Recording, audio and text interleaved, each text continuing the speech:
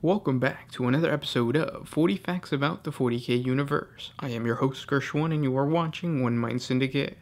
Today we continue talking about the Demons of Chaos as we get into the Sky Shark, or the Screamers of Tzeentch. If you're new to the channel, subscribe. We post Warhammer 40K content every single day, and if you have any suggestions, just comment down below. But with that said, let's get into 40 facts on the Screamers. Screamers of Tzeentch, sometimes referred to as Sky Sharks or just simply as a Screamer, are demonic beasts who resemble the mythical rays that once inhabited the oceans of ancient Terra. They fly through the sky, emitting a piercing high-frequency whine that gives these creatures their name. These majestic beasts ride upon the winds of magic as a bird glides upon the breeze. They have no real conscious thoughts and are instead driven by a powerful hunting instinct. In the realm of chaos, Screamers roam the tides of magic, preying upon the shadowed souls of mortal creatures, lone chaos furies, and other unfortunate magical entities. Once a pack of Screamers has the scent of a mortal soul, they pursue it ruthlessly through the many imperial planes that encompass the realm of chaos. Once the Screamers catch their doomed prey, it is torn to pieces in an eye blink, the shreds of its soul stuff offered up as gifts to Tzeentch. Screamers are very agile due to their ability to fly, and possess a feral but cunning intellect. Though they are able to use magic-based attacks, their greatest weapons are their so-called warp jaws, which allow them to chew through all kinds of solid matter, even the armored hide of a void ship. In a direct confrontation, there are few that can withstand their jaws or outrun their wings. Large packs of Screamers can often be found outside the realm of Tzeentch, where they hunt after starships that traverse the warp. Like all demons, the only real burden they have to face is trying to assault man-made vehicles native to real space that have Geller fields, which they systematically probe for weak spots. But even then, there is no safety, for Screamers have been known to burrow through the Geller fields of voidcraft they find adrift, peeling open the hull and allowing chaos energies to flood the ship. As those inside flounder and choke, their own mutating anatomies squeezing them of their life, the Screamers pour in to devour the crew in their last terrifying moments of existence. When manifesting in real space, Screamers hunt with a cunning that belies their rather base intellect, streaking across the sky, leaving the sparkling multicolored trails behind them. Screamers generally keep to a lofty altitude. From this vantage point, they search the ground below for worthy sacrifices to their master. Once they have located suitable prey, the Screamers dive down, emitting unnatural arcs of warp lightning. Anything left standing after their initial slashing attack is snatched up in the Screamer's jaw, to be either devoured on the wing or dropped from great heights to smash into the ground far below.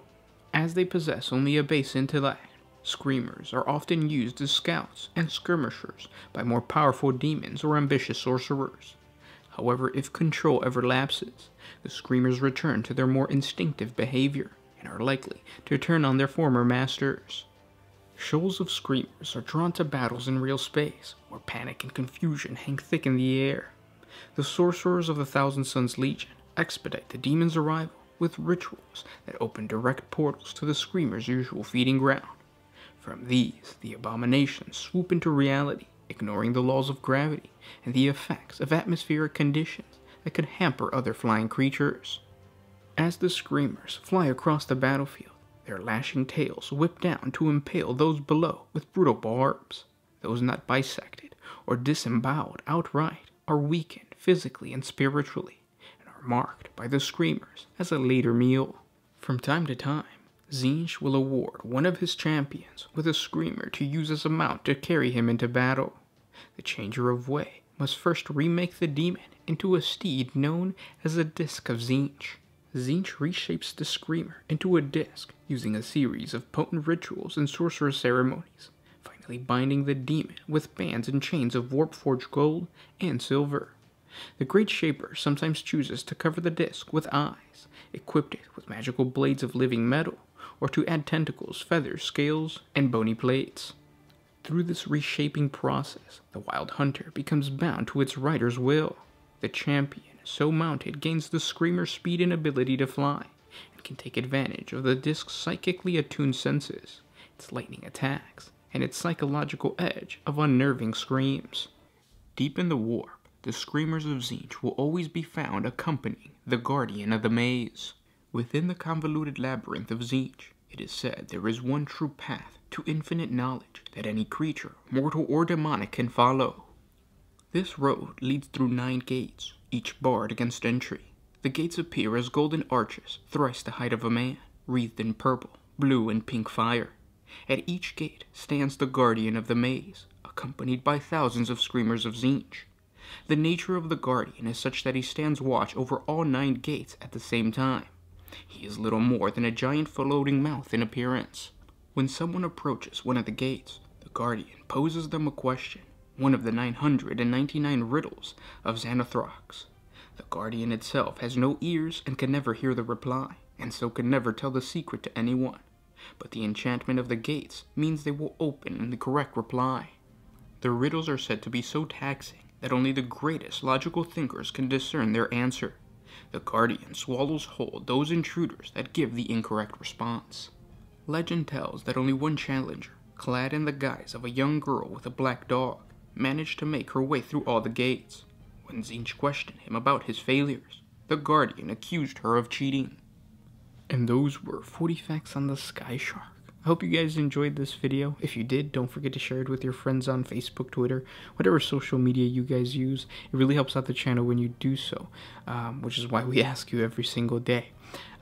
The Screamers of Tzeentch are an amazing demon. I think out of all the demons, the Screamers tend to really fit the sci-fi fantasy of 40K and not just the fantasy, because I feel that the fact that they're swimming through the air really does make you think of like, well, what would be the possibility for one of these creatures to swim through the currents of like something that we can't see? It's something that makes you think like it makes you think of the physics behind a creature like this, and you could explain that through the currents of the warp or through gas. But then at the same time, it's still like fantasy just because, I mean, it's a Screamer of Tzeentch, it's a Sky Shark. A while back, I think it was on the Discovery Channel or on Animal Planet, I can't remember. There was a series where they would speculate on what creatures would look like, what alien creatures would look like on different planets. And one of them, I remember, it was like a huge gelatinous looking octopus with like gas pockets that would actually float, so it looked like it was like bobbing up and down like a jellyfish does in water, but it was doing that in like just a normal environment. Like the ground was full of like dirt, your regular landscape. It was just that these creatures looked like they were bobbing through water, and it was because of the gas that they had, almost like bumblebees, but like not with the wings.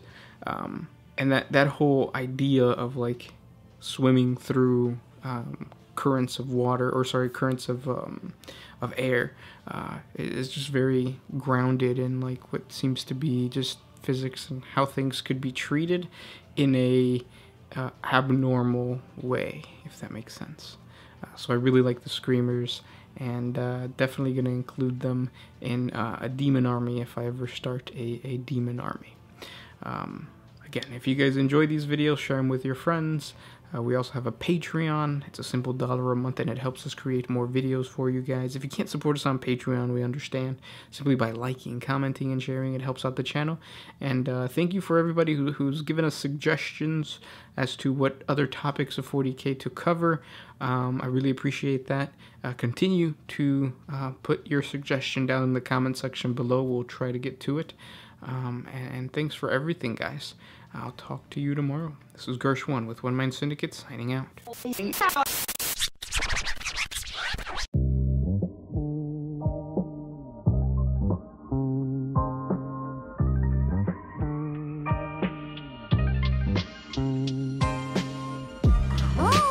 to put my freedom first in any situation.